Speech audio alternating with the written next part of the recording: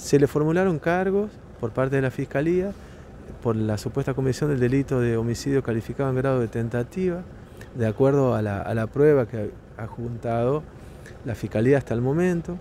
Macarena decidió prestar declaración en forma muy breve, conforme al estado emocional que ella se encuentra. Simplemente ella manifestó no haber tenido intención de quitarle la vida ni de causar daño a la infortunada víctima. Sí habló de una antelación de hechos violentos en su contra, que luego, al momento de estar mejor emocionalmente, podrá manifestarlos. Y sí entró en una profunda crisis al momento de hacerle conocer el hecho.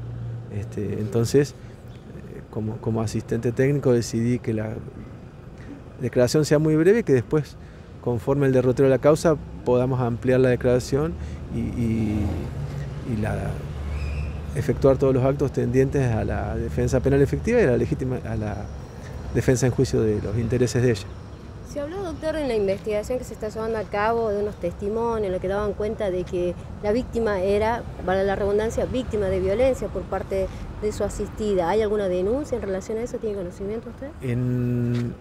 Ellos hace poco que vinieron acá a Catamarca porque vivían en Córdoba, Silvina, pero los elementos en la causa solo están los secuestros, el acta de procedimiento y los testimonios del personal policial que concurrió al lugar de la escena del hecho, nada más.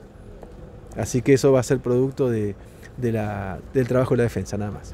Doctor, ahora, ¿cómo son los pasos a seguir con su asistida? Yo lo que pedí es asistencia psicológica sin perjuicio de la pericia psicológica que entiendo que debe ordenar el fiscal a los fines de ver el estado psicológico y emocional de mi asistida, que corresponde que así sea.